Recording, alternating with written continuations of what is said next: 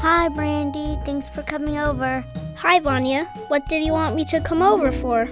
Oh, I was bored, so that's why I invited you over, so we can figure something out to do together. Well, what do you want to do? We should play a video game. No, I think we should do something else. Okay, fine. How about we play soccer? That sounds fun, but I don't have a soccer ball. Oh, I thought you had one. Well, looks like that's out of the question. Oh, I have an idea. What's your idea, Brandi? Let's build a treehouse. How do we do that? We first need to get materials, and then we can build it in your backyard. Sound like a plan? Okay, perfect. Let's go to Home Depot. You mean Home Depot? That's what I said, Home Depot. Ugh. Well, anyway, we need a hammer, nails, screwdriver, and paint. You forgot about the wood. Oh, that's right. Sorry. Let's go.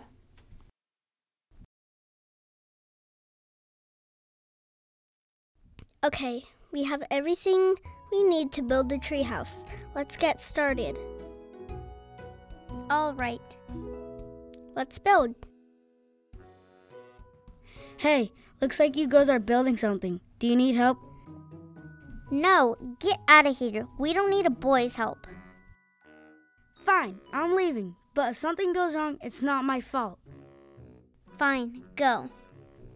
Now let's get started. All right. How long should the wood be? Should we measure? I don't know, just guess, Brandi. Okay, I'm working on it. What's 7 times 8? Multiplication?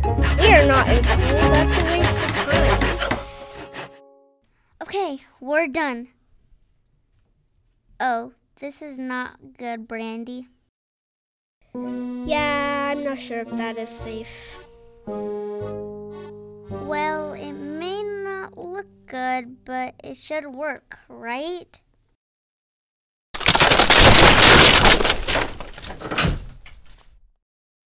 Oh no! That didn't go as planned. What happened? I thought it was going to be fine. Well, maybe we should have made instructions and calculations so we could have made sure the sizes and measurements were correct. Yeah, I think you're right. I guess math is important, and we are learning important math problems at school. That will help us do all kinds of cool things. Like building a treehouse? Yes, Brandi, like building a treehouse. Well, let's not give up and try again. Sounds good. Let's get started.